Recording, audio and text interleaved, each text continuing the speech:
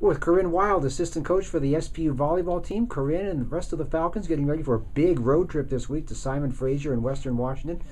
Korrin, we're halfway through the season so far. What have you seen from your perspective as the way this team has progressed through these first 16 matches?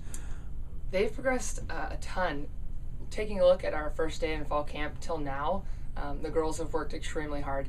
I think with every win we've learned something new about ourselves, and with every loss we've learned multiple things about ourselves. So the way that the girls bounce back and come into the gym every day to work hard and get better has been just a joy to be a part of.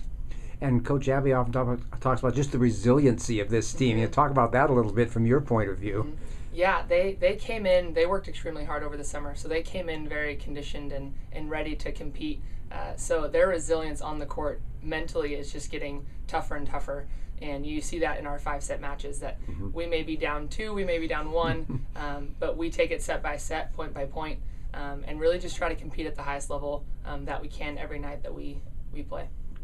How are you enjoying Seattle, and talk about your experience here since you've been here for a few months now? Yeah, I've been here for a little while. Seattle's been great. I think the biggest thing is just the people that I work with, working for Abby and with Abby and with the student athletes. It's been a great experience, and then just our administration, the support we have from each coach from each different sport has just been really fun to be a part of. And the city of Seattle itself is beautiful and hasn't started raining too much yet, so Give it time. still enjoying it a lot. Have you had a chance to get out and explore the city a little bit, or have any fun in time when you've had some downtime out there? A little bit, not a ton. I moved and then we hit the ground running with season, so not a ton, but yeah, I've done some of the touristy things like Pike's Place and downtown and the Space Needle and all that good stuff. So. How are you enjoying your role here as an assistant coach, and how are you growing as a coach as well as the team is growing as well?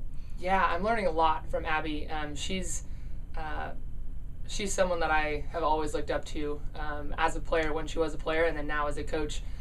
Just watching her in the way that she leads these girls on and off the court has been something I've really enjoyed, and something that I'm continuously learning from her and how she approaches each situation, whether we're making game time decisions or we're outside of the court, just counseling girls with how to manage and balance being a student athlete, and how difficult but how rewarding that can be. So I've loved my time here. I've learned a lot, and just enjoyed working with Abby.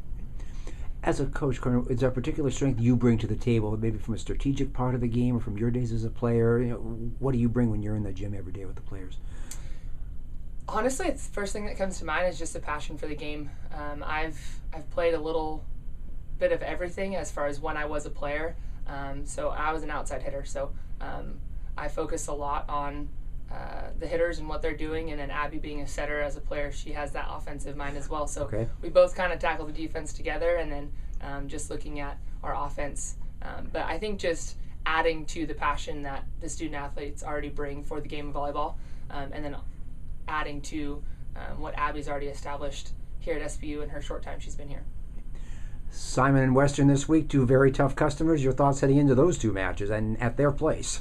Yeah, it's going to be a tough road trip for us. This conference, the GNAC conference, I think as a whole is just a tough conference. It's any given night for any given team. So you got to show up prepared. You got to come willing to compete and prepare hard for those teams. So they're both having good years. So we're going to get on the road and hopefully get some good wins. All right.